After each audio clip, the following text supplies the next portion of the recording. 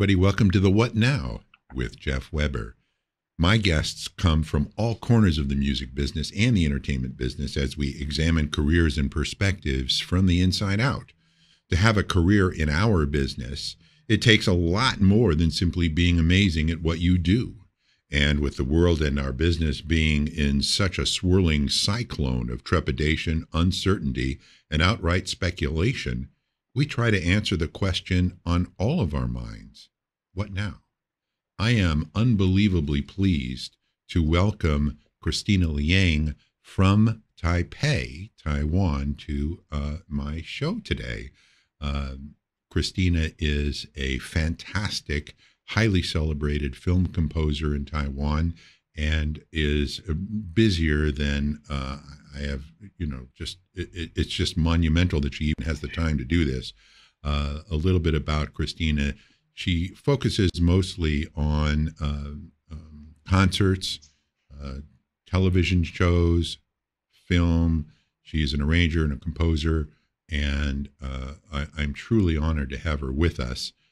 Our relationship is interesting because it spans almost 2 decades, and I'd like, Christina, why don't you explain how our association developed and how it came to being with the records that we've done and what we're doing now. Hi, hello, Jeff. It's so nice to be here. Yeah, I think we went all the way back to almost 20 years ago, right?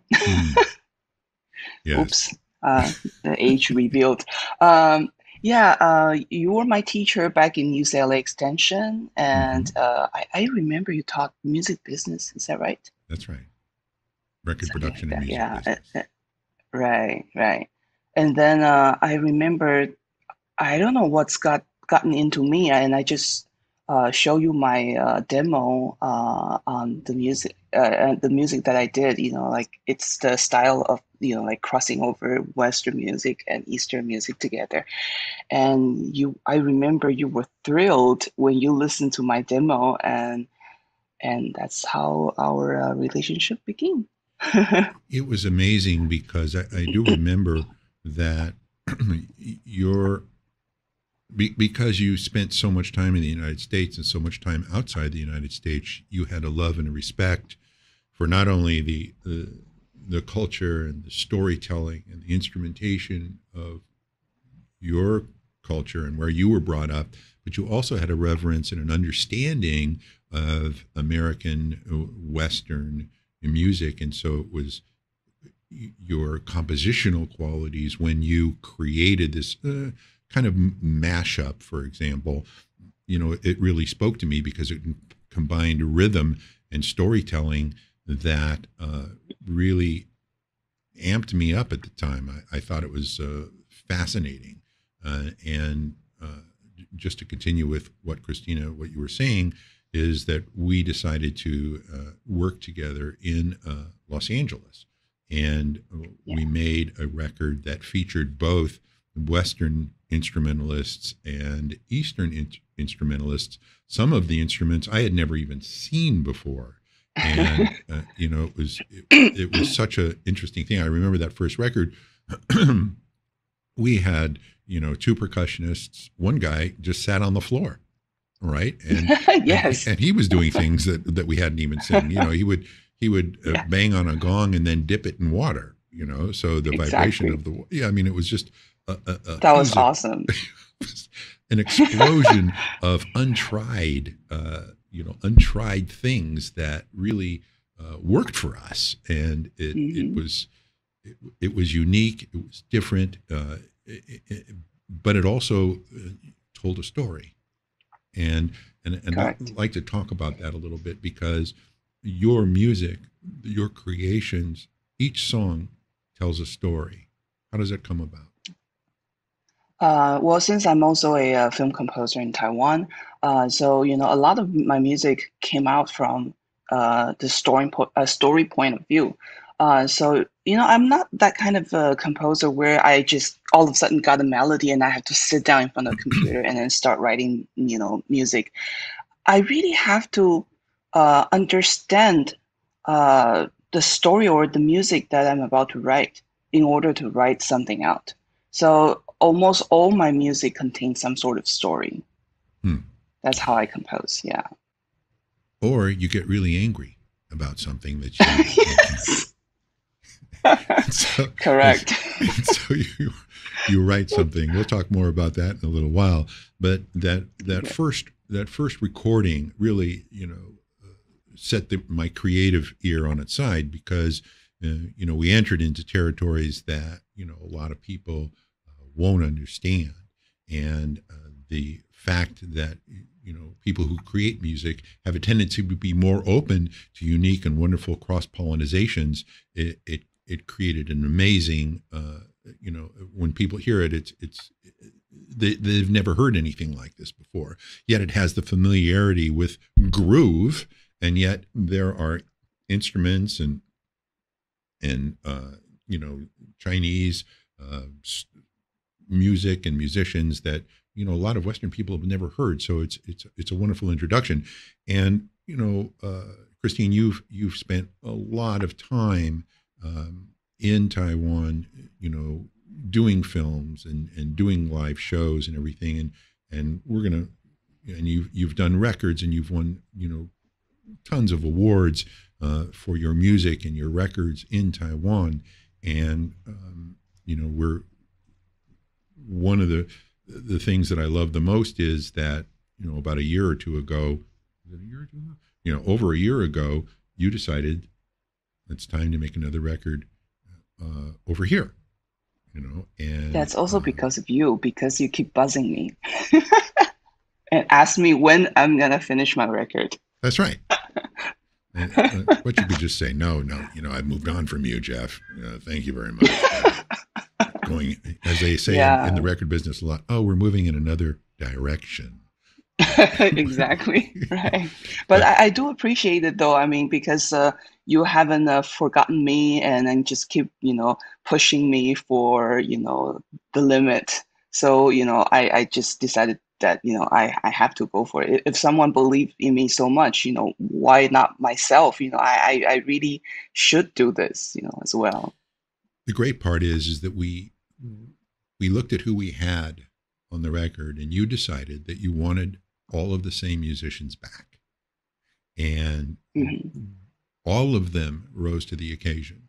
And we had a last minute substitution, which was fantastic. But everybody from 15 years ago or longer Yes. remembered. Yeah, longer. Right? And came back. That was amazing. Yeah, that was I really appreciate it very much. It was fantastic. Now you have to understand that in this because I'm not exactly familiar with the history of the Eastern musicians who were just friggin' out of this world. The Western musicians, if you love music, you would recognize the names. Vinnie Colaiuta was the drummer. Probably one of the most celebrated drummers in the history of recorded music. Amazing drummer, yeah. Amazing, look him up, Vinnie Colaiuta. Rhonda Smith on bass. Again, you can't, she's the bass player with Jeff Beck, and she's from Prince, and yeah. Marty Walsh was in Supertramp, and he was our guitar player, and and our percussionists are Dapo and Ambrosia. Yeah, Dapo was with John Legend as one of our piano player, and Demi Lovato and Justin Bieber, and on and on and on. And these all happened subsequent to working with you on the first record. So right, I was so lucky. For them to come back and do this with us was just fantastic. And this time around, the music was far more, in a way, complex. It was more intricate. I mean, you did such an amazing job with the composition and the arrangements, and you knew exactly what you wanted to tell, that story that you wanted to tell. Tell us a little bit about this record, as how it came about. Yeah, I remember we still included 2 songs from the previous record. that you And then reimagined. right. And then I just added a few more songs, to update, what I did the past few years on composition. And yeah, I was thinking because instrumentation wise, I wanted to be as, variable as I possibly can be. So I try to, not only use just few Chinese instruments, but I try to expand the library that we can do. And then, of course, the Western musicians are still the top lines from what we did, 15 years Hmm. ago. And yeah, and I just feel like I need to include something more for the listeners, like in style, Mm. in composition, in instrumentation, and everything that's I can possibly offer because I mean the way that people listen to music or purchase music is very different from let's say 10 years ago, not even 20 years ago, because the streaming service starts and then people is not loyal to so-called like one album anymore. They want to get more things, so they can have a choice of buying maybe this song from this collection and that song from that collection, so they can have their compilations that, what they want to have. And so I just thought, if I can possibly include all the things, in every style that we can in this album, that would be awesome. So therefore, we have jazz, pop rock, heavy metal, ballad, Chinese, All and in one song. everything that you can all in one album. So, and what's Hence, interesting is this it's crazy. there's time signature changes. There's you go from one style of music to the another style of music within the same song. So this this is not like a pop song where a great musician can come in and pretty much nail it without having to see it. Right, You right. carefully crafted demos that we sent to everyone so that they could so that they could as they say, shed it. And I got calls from people going like, excuse me, but what? And it's challenging. The biggest reward that I got is when these wonderful musicians who can do anything and play anything go, holy mackerel, this is something. This is not for the weak of heart. And Right. it came out well. I think everybody had. Wouldn't you say everybody had a great time? Yeah, I think everyone was so happy about it. And sorry, I didn't mean to, like mess things up with every musicians, but I just love this way of writing. Are you kidding? It's more it's The, more in the approach of like film scoring kind of that's right. style because This record is it's very story cinematic. based. Right. And it's Yeah, very story cinematic. based. And every musician thanked me and thanked you for, pulling them out of the musical doldrums. After you do, a jingle, after you do the same pop song, same format every single time, here comes something that is just going to set you upside down and sideways and twist you inside out. The real great musicians say, thank you for allowing me to be on a musical vacation with you. And really Yeah, that's what this was. the I the mean, pleasure is all mine and the honor is all mine. there's sound effects, there's so much pre-records, and there's so many different unique uh, atmospheres, I guess you could say, and then the real band. I mean, Right. in my way of working, I love the combination of all those things as it creates an emotional moment musically. And I know that this record is special, and I know that everyone had called me or texted me how glad they were to be a part of it, because it is so unique and it is so refreshing and it is so next generation, believe it or not, and it is so cinematic, and that's the way you write. Now, tell us about. We're going to talk a little bit more about the record and everything, but I want to just mention the the film that you scored in Taiwan about the boxer, Hmm. the fighter rather. Tell us about that a little bit. Right. Okay. This is a documentary film, and it's about MMA fighter, the mixed martial art fighter, Jeff. He used to work for this economic business. Mm, I think he's a investment banker, and he used to make tons and tons of money. And all of a sudden, he just decided not to make money anymore, and he wants to go into the boxing business. mm. And that scared the hell out of everyone in his family, his friends, even his ex-wife. Can't imagine why. Oh, even And his ex-wife. Uh-huh. yes, Yes. exactly. So he devoted a lot of time on training himself, and then he went to Thailand, aka to do the professional training, and then he Right. started fighting in the professional realm, and then he got a lot of awards, and then he fights all the way up to the top, and he got such a phenomenon, um, like very rewarding feedback from everyone. So he decided to quit his job, and that's what he do. And as you know, this kind of fighting, if you win, you get some sort of money. If you lose, you get nothing. But Mm, you go home with bruises and wounds and broken bones and everything. So it's pretty challenging in the value of at least Taiwanese, because the Taiwanese parents always want their sons and daughters to become doctors, lawyers, and right. and like a steady job, and then gets paid well. But with this, are you crazy? I Right. mean, his dad freaked out, and then since then, I think he's not talking to his son anymore. Oh, wow. Well, how did they find Yeah. you to create the score?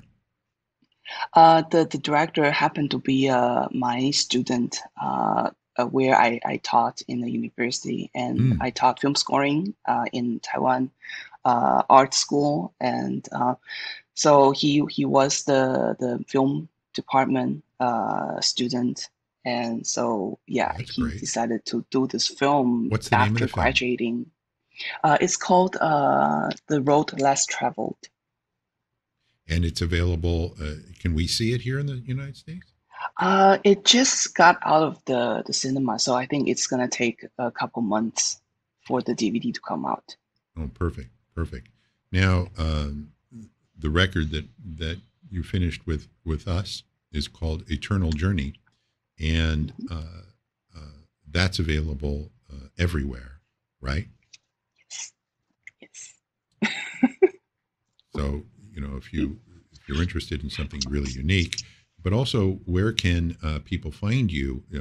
Your Tell us your website.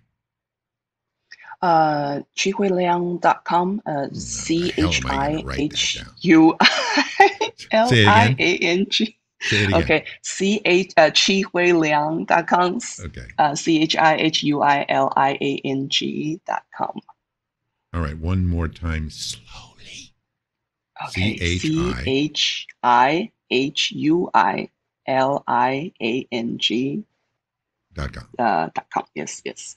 Uh, and I'm really proud of the fact that you did the score for an American documentary about a very important incident in our history, and it's Right, one of your first ventures into the U.S. film world. Is that true? correct.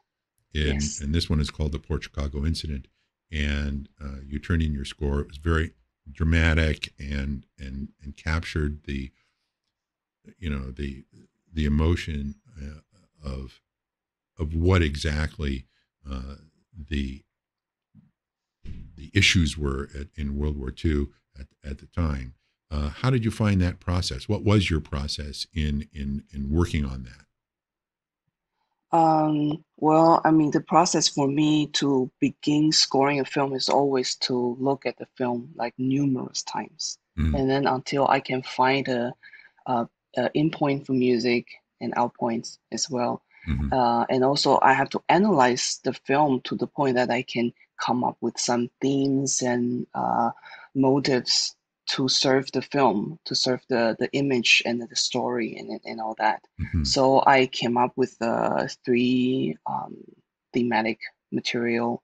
Like one is the tragedy of the Port Chicago incident, and the other one is about like the segregation, talking about black sailors and the white sailors, and Right. then the third one is more like patriotic Right. theme. Yeah. Right. I love the differences between the three themes. One theme of the patriotic theme has more brass elements to it, and another thing, one of the other themes is more drama based, and it has more of a build to it.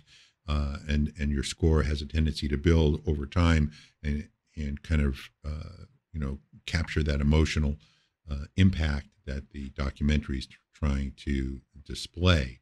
Uh, it's not an easy job, but I think you did really you re, you did really well with it, and I'm very proud of, Thank you. of what you did. We're still we're still kind of figuring out where it's going to lay exactly and everything. And of course, my attitude is that whatever level the score is at in the documentary, it's too low, needs to be up. You know what I mean? So that's just privately me talking as the music soup on the dock, but that's what's going to happen. And tell me about what you're doing now in Taiwan, because all of a sudden the floodgates have opened for you, and you're busy yet again. What's going on? Right. I'm working on this project where I am commissioned to make a piece for Taipei Chinese Orchestra. Mm. And yeah, so the concert will be at the end of this year, December, I Mm. believe. Yeah, so I'm writing this story about Mazu. It's a goddess in Taiwan. Well, I wouldn't say Taiwan. It's also, south coast of China and Taiwan, Mm-hmm. this belt. And so Mazu is a goddess who saves lives from the seamen's, because we have a lot of incident, claimed by the seamen, Mm. that they went out and then encountered some storms and some danger, and Matsu came to save them and Mm. spare their lives. I mean, even though it could be like fairy tales and all that, but the seamen in Taiwan and south coast of China, the people really really believed in Matsu, so I Interesting. decided to write the music for her. And how long? How long Uh, the is? the the piece is about 10 minutes. I It's a gotcha. big orchestral piece. Yeah. Wow. And that'll be performed live Yes. In December. in December. With people, without people? With people. In Taiwan, we're pretty much normal. We don't have any COVID situation or COVID cases. How fantastic! Here in California, the land of the moron, we're still struggling with that, you might say. Um, Please wear masks. It's very important because Taiwanese do wear masks everywhere, and it really helps. well, I think some of us are still getting the message. But uh, all right. So now, when we did your record and when you did the MMA film, you received tremendous amount of publicity in Taiwan for that, Right. and so that you hired a publicist to provide you with outlets in newspapers and television shows, right? Yeah.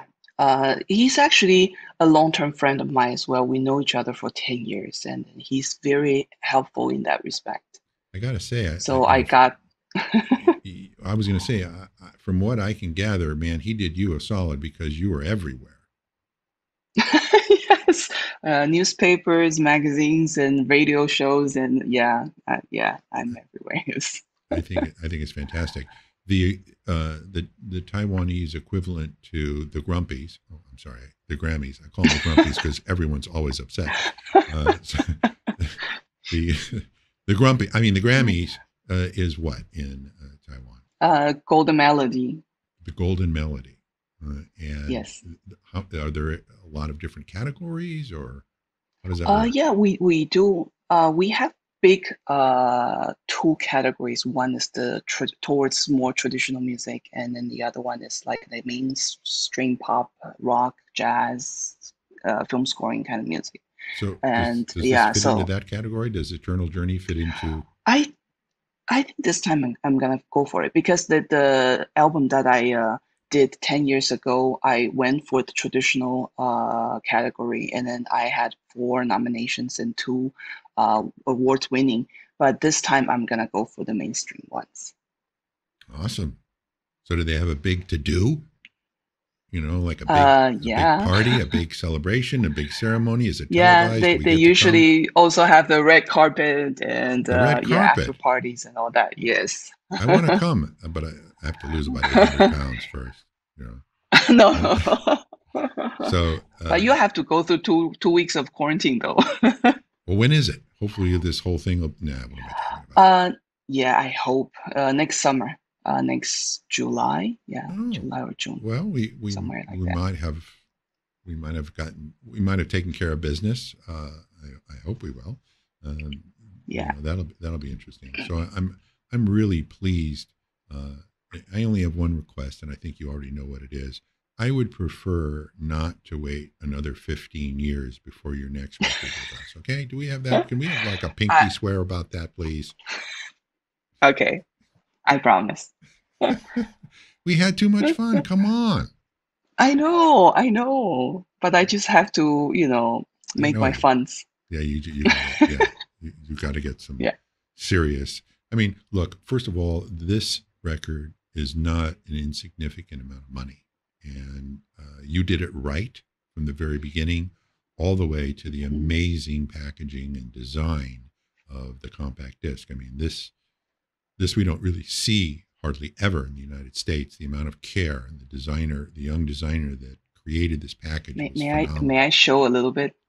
Please do. Okay, this is the album. Please, I mean, it's really amazing. And this is the sleeve outside. And then, like when you put them together, you see here, yeah, the like profile of my face. And then here it's all like crazy stuff inside. And then once you slip out of the sleeve, Hmm. and then there's da da da da da da da da da da da da. In English Okay. and Chinese. Yeah, okay. The other side is the English and Chinese of the program. And here's the CD. Now, the CD is interesting And because it doesn't fit on a spindle. It slides into kind of like a little, yeah, I don't know what you you have call to it, slide in. but there's something underneath What's the CD. Explain what that oh is. yeah. Okay. This here it's little ta-da, little paper. And then this paper is magic because you can put it into the soil and then add water every day and then let it sun a little bit and it will grow something out of this See, that's paper. we don't really do that here in the United States. It's kind of the coolest. And thank you so much for actually doing this because this is not this is not a cheap package. And I got to say one thing about the production. The the plants in Taiwan are magical. Oh my God, they do stuff right the first time and quickly, and Yeah. it's really something. So I'm super pumped about the whole project from A to Z. You really put your money where your mouth is and let this thing go, and it was just really a joy. Now, as far as I'll just leave you with this one last thought. The music industry, as we know it, is in turmoil. I don't think anybody really has an idea of what really is happening. But let me ask you a question, Okay. and that's kind of going back to the name of the show. What now for you? I mean, yes, you've got this score that you're doing, but how are you? Are you feeling good about your prospects? Are you feeling great about the business where you are?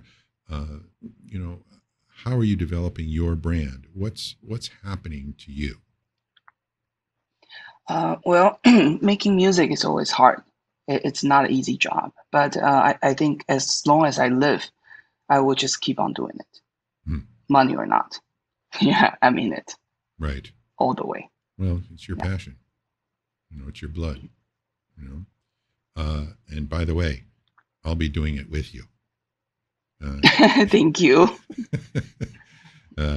So you're just going to do what you love to do, regardless of what is occurring in our industry, which I love. I love the comment of saying what is happening is not affecting your ability to move forward creatively and keep pushing out your music because it's important. Correct. And not a lot of artists can say that, but that's what makes you a great artist, is that you're going to do your stuff no matter what, period, end of story.